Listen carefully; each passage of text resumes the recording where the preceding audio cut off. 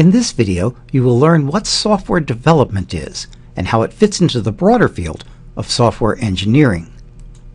Hardware means the physical components of a computer or device, while software means the instructions that tell the hardware what to do. For example, the instructions shown here make a Roomba robot move as shown.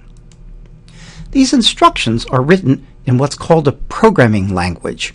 There are thousands of programming languages. We'll use one called Python. It's a great language for beginners and for professional software developers. Beginners can dig right into it, while professionals can use its powerful features to be incredibly productive. Projects written in Python range from games like Civilization 4 to web applications like GNU Mailman to popular tools like Dropbox, Juice, and BitTorrent. Check out these references if you want to learn more about programming languages.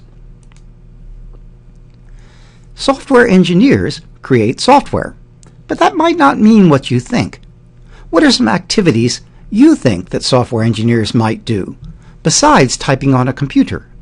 Keep thinking about that question while I get you started on its answer. First, let's talk about what people sometimes think that software engineers do. Lots of people focus either on typing on a computer or doing stuff with the computer hardware.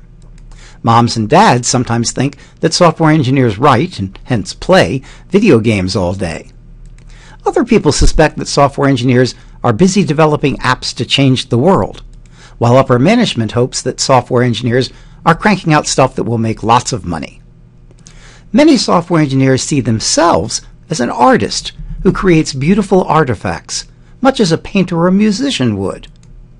And yes, putting out fires, that is, fixing broken software, is a big part of software engineering in the real world.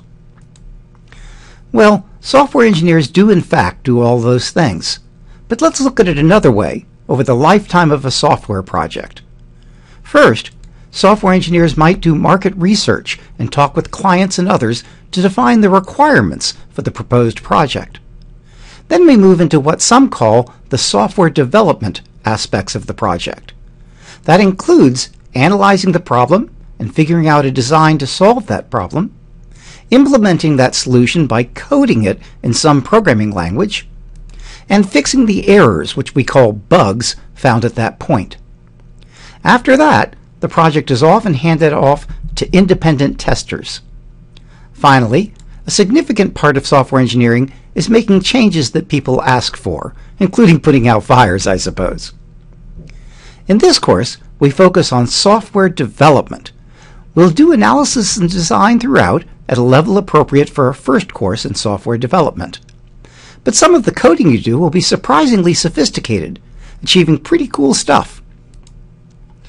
Some of you will become professional software engineers, but more of you will instead manage software and other engineers.